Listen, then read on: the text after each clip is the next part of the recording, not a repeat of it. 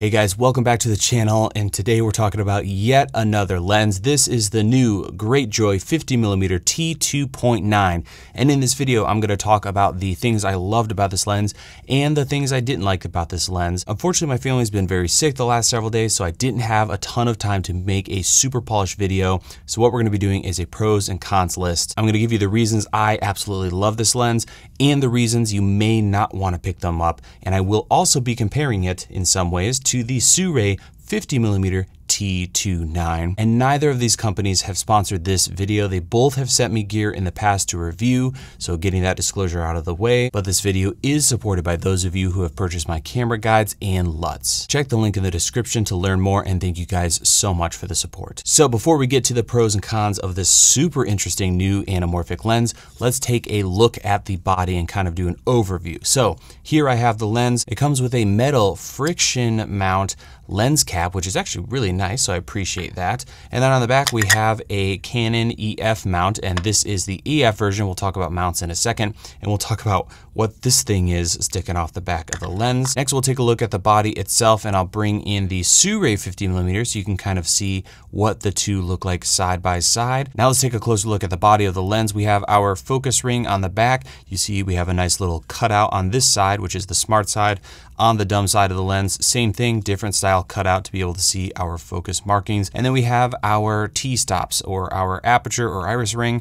We've got 22 all the way to T2.9. Same on the other side. On the bottom of the lens, we have a removable quarter 20. I'll actually bring in a Canon R5C so that you can see what this thing looks like when it's mounted up to a camera body. So that's pretty amazing for a 1.8 times anamorphic lens. Super manageable. Honestly, it just kind of feels like, you know, a really small 70 to 200 on this guy. So now let's get to the pros and cons of what I love about this thing, starting with the squeeze factor on this lens. We're looking at a 1.8 times squeeze factor, which is fantastic. That's pretty darn close to a 2x anamorphic lens, and what that translates to is you're going to get a wider field of view and have more of that oval bokeh, just more anamorphicness, if you will. If you shoot on a camera that films in 16:9, this is the aspect ratio you'll be working with, but it's best if you scale that up a little bit to get closer to a traditional anamorphic aspect ratio. The next thing I love about this lens is huge, and that is the EF mount option. So you can get this lens in several different mounts. I'll put them all on screen for you now, but the one I would go for and the one I would recommend most is Canon EF. If you get this lens mount, you will be able to adapt this lens to so many different cameras, and in my opinion, it adds a ton of value. The Sirui lenses, you have to go with some kind of mirrorless mount.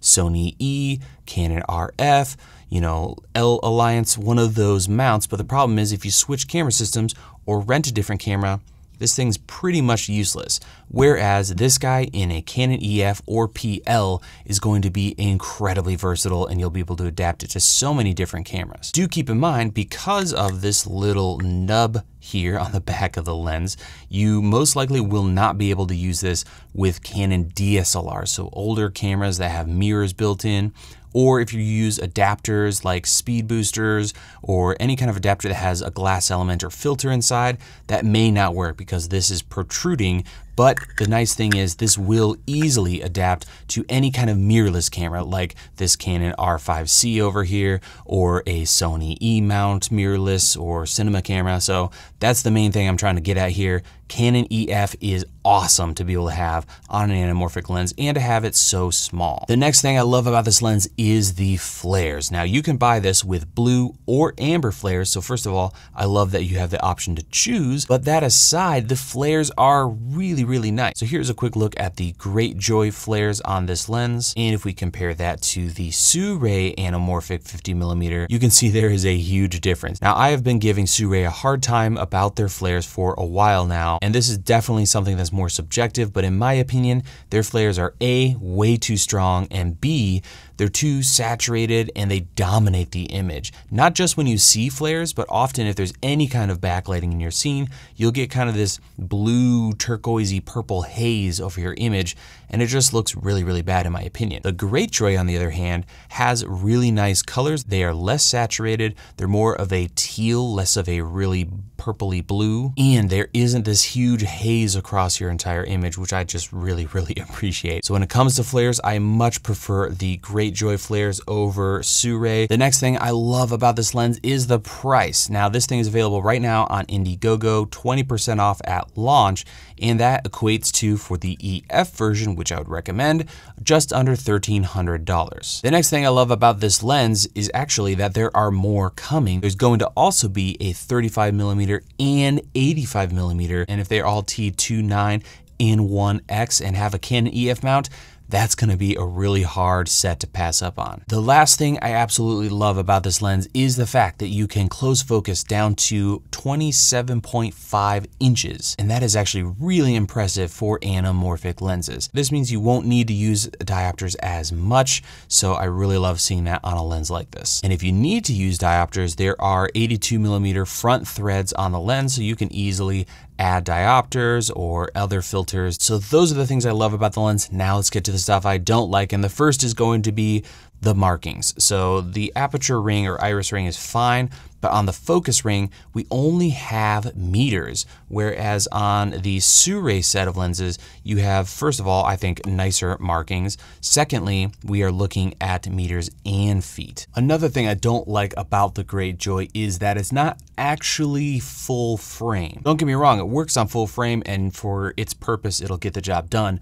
But if you take a full frame 16:9, de-squeeze to 1.8, you're going to have vignetting around the corners. Now, honestly, this isn't really that big of a deal because that de-squeeze on 16:9 is super duper thin in a really strange aspect ratio. So most of us are going to scale that up to be a more usable aspect ratio, in which case you're not going to have issues with vignetting. Another thing, it's kind of a pro and a con, is going to be the maximum aperture of T2.9 on this lens.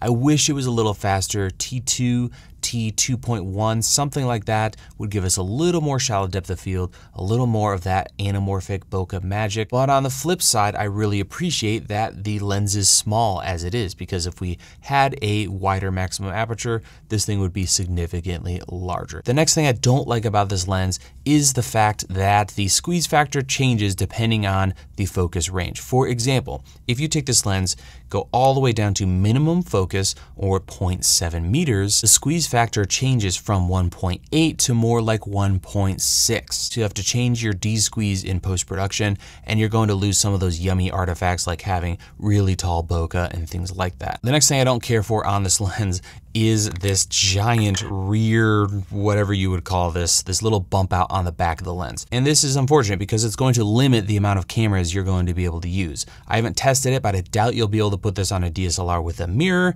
And of course, like we talked about, certain adapters are just not going to work. And the other thing you have to pay attention to is the rear lens cap. This is not a traditional Canon rear lens cap. This is significantly longer. So if you buy this lens, do not lose this rear cap because it's super deep and just a completely different size. That wraps up my thoughts on this new lens from Greatjoy.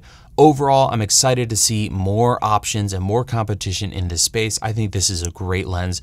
I really, really enjoyed shooting on it. And for under $1,300, I think you're gonna be really happy with this. Links to these lenses will be down in the description. Thank you so much for watching. I hope you guys have a wonderful rest of your day, and we'll see you in the next video.